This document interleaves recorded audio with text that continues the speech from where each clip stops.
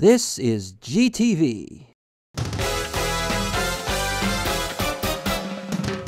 In the world of games, there is no character more prolific than Megaman.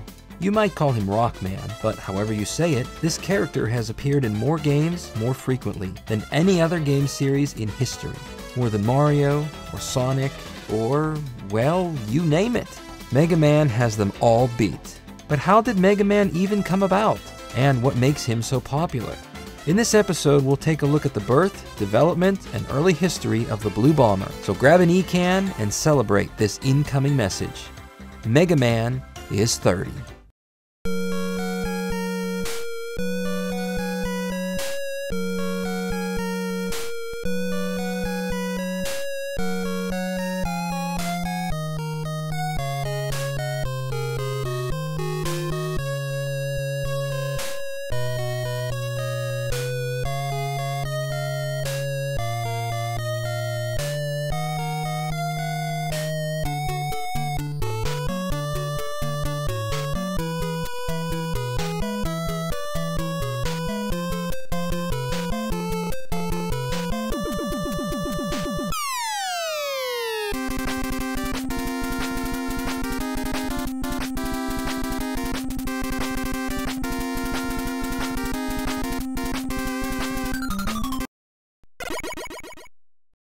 On December 17, 1987, Capcom released a game known as Rockman in Japan. Soon after, this game would come to the West as Mega Man. You wouldn't know it then, but that one game would be the genesis for one of the best-selling series of all time. 30 years later, the Mega Man franchise has over a dozen spin-offs and over 100 games overall. To cover them all would be a little too crazy, but we'll take a look at how Mega Man, the character, and the series were created, and how the success of these early games laid the foundation for what Mega Man has become today.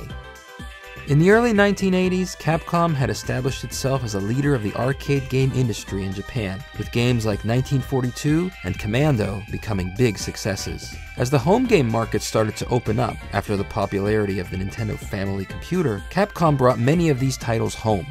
A group of 6 people were given the task in early 1987 to create a unique home game, one that would set itself apart from the arcade-style games that Capcom was known for.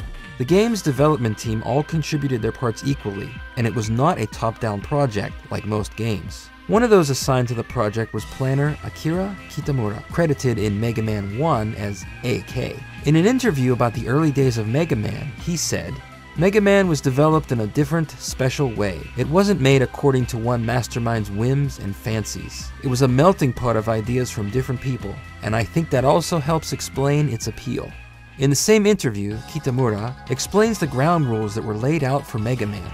All of the game's stages should be cleared in an hour, and be something that players could come back to and play all over again. Players should choose whichever stage they liked in any order they wanted. Single, weak little enemies would appear in waves of 3 or 4, and to the extent possible, avoid mixing up multiple enemies. The enemies would all use the same attack. Differences in terrain and enemy placement would adjust the difficulty of each area.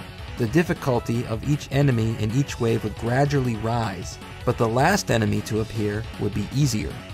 These gameplay rules were created in part to create a level of difficulty that would go against the conventional wisdom that games should increase in difficulty as you get closer to the end. Then came time to create the playable character, who would come to be known as Rockman, and later Mega Man. In the earliest stages of development, Kitamura had said that originally, Cutman was the hero. "I imagine a game where you'd use those scissors on his head to cut down enemies and other obstacles as you progressed through the stage. After that, more and more robot masters started coming to me. After that, the idea came to him that he should create a hero capable of using different power-ups collected from the robot masters in the game. Those weapons would then exploit different weaknesses in enemies, borrowing the concept of rock, paper, scissors. While the first Mega Man game has only 6 Robot Masters, as opposed to 8 in all the rest, there were plans originally for 8 in the first game. A 7th Robot Master, Bondman, which had the power of super glue, was on the drawing board. When the team realized that the memory size restrictions put on the game would only allow 6, an 8th Robot Master never materialized. An interesting programming technique was used to create Megaman on screen. His body would be one sprite and his face would be another sprite. The two objects would move together, and it allowed Megaman to break the hardware limitations given for just one sprite.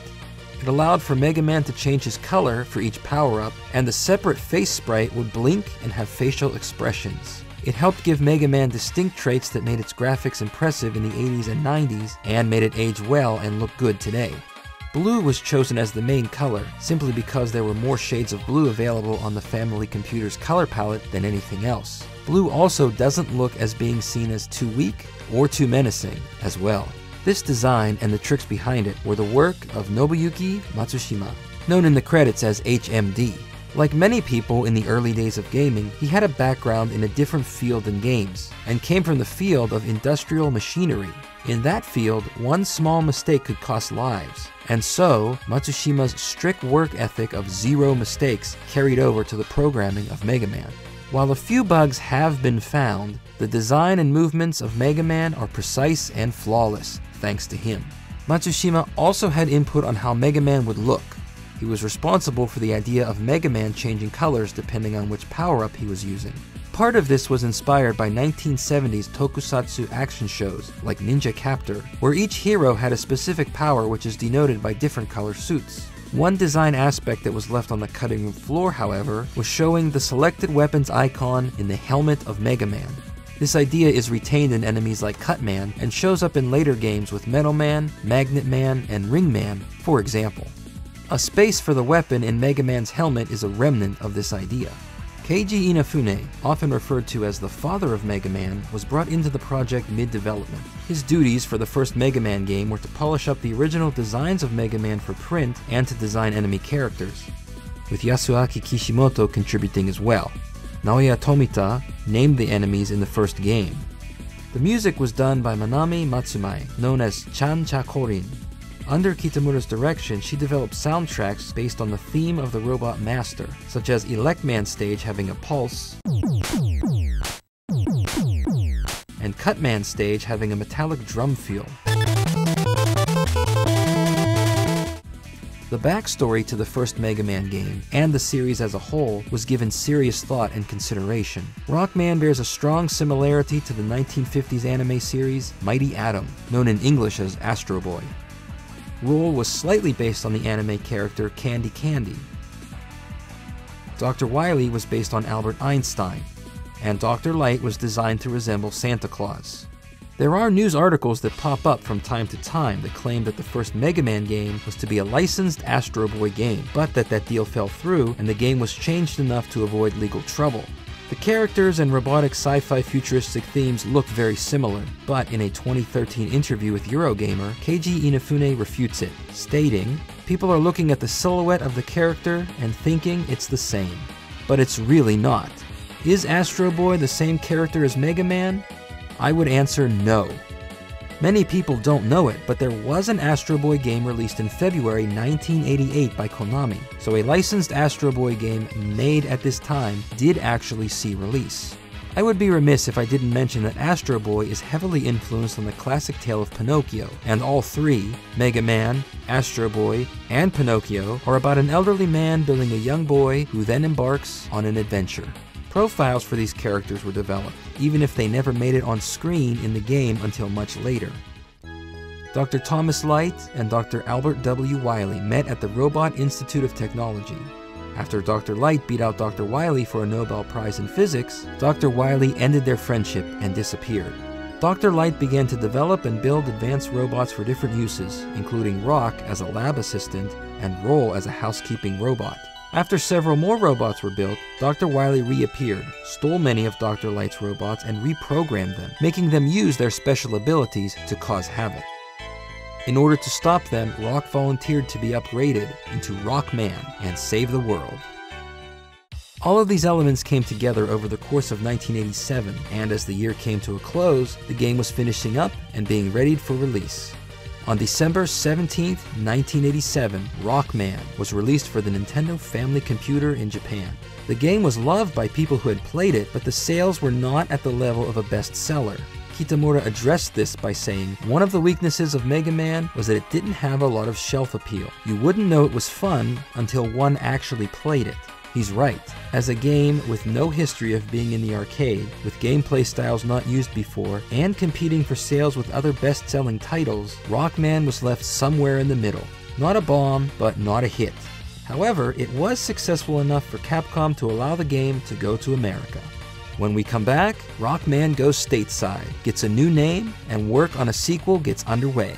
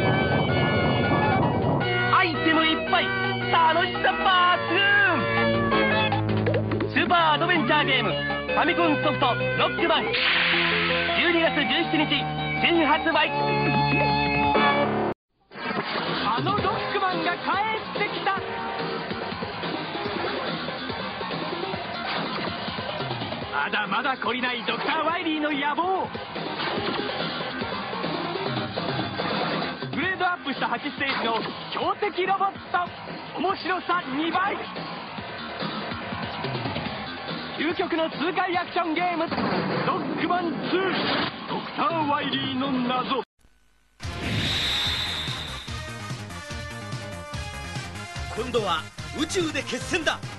ロックマン。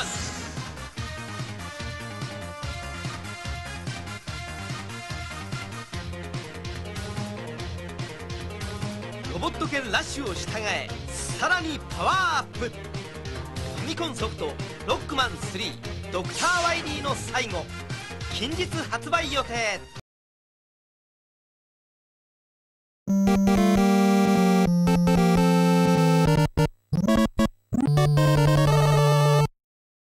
Even though in 1987 it was commonplace for a game from Japan to be released much later on in America, the wait for Mega Man stateside was actually quite fast. After the initial manufacturing order of Rockman sold out, plans were quickly put in motion to bring the game stateside. One thing that helped was that no translation was needed in the game, leaving Capcom USA the duty of localizing the game's manual and artwork.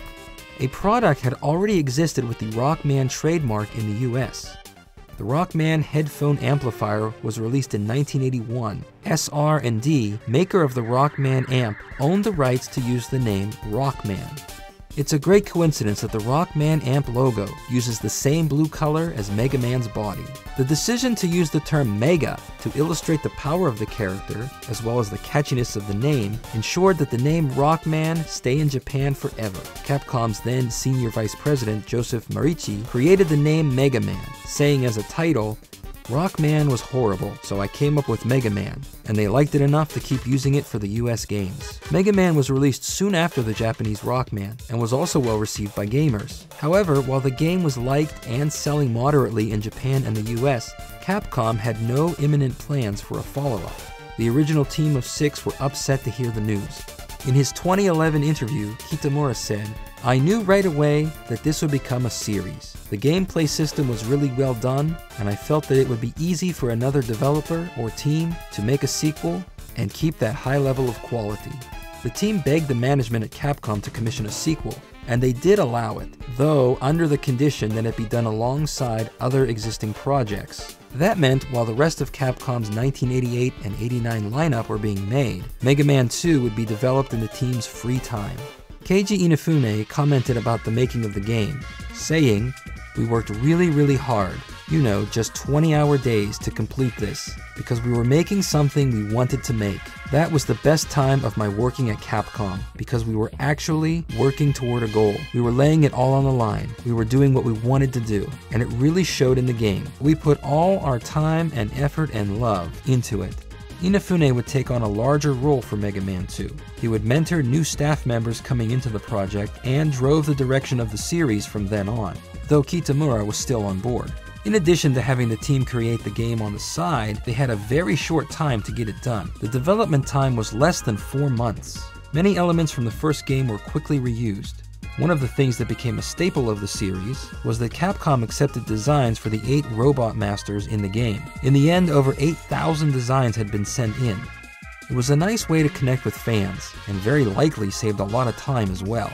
One thing that was also added were a few Easter eggs that would give the game some free press, crucial for a game series on the bubble. Metal Man taking 2 hits of his own weapon to be defeated, and holding start and select to turn the flying stars into birds were ways to get the game put in magazines and increase word-of-mouth advertising.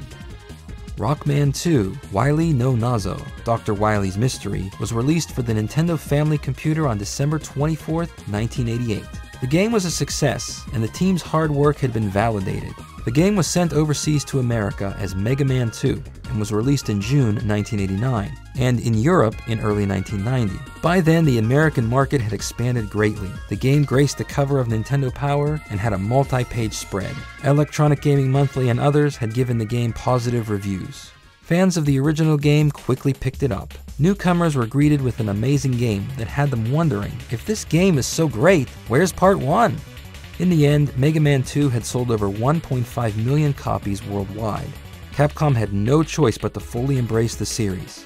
Plans were put in motion for Rockman 3, this time with a team fully devoted to the game and ample time to make the best game possible. Kitamura would part ways with Capcom before the development of Rockman 3, and Inafune was put fully in charge and ran the series for the next 20 years. When we come back, the series expands farther than anyone ever imagined, and Mega Man comes alive in the present day.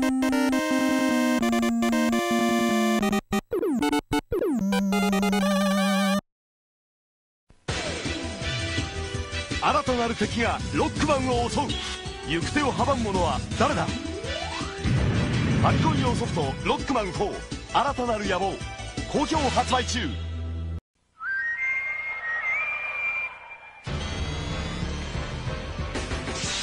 敵か味方か、謎のブルース率いるロボット軍団に立ち向かえ。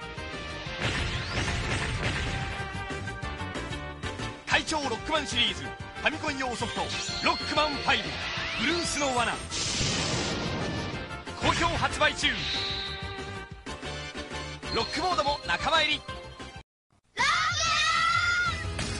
ーパワー合体ジェットロックマンパワーロックマンロックマン6史上最大の戦いファミコン用ソフトで新発売。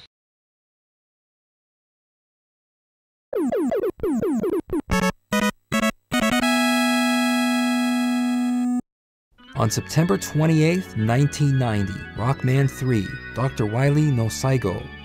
The end of Dr. Wily was released in Japan for the Nintendo Family Computer. Released later in 1990 in America and in 1992 in Europe simply as Mega Man 3. Rockman 3 came to establish the character Blues, known as Proto Man in the West, and Rush, Mega Man's loyal sidekick. Much of the backstory that was previously only mentioned in game manuals was also filled in and made complete. The game was backed with a full promotional campaign and received positive reviews. Whether 2 or 3 is the better game, that's for you to decide. From then on, Mega Man would become a permanent fixture in the gaming world, and still is to this day.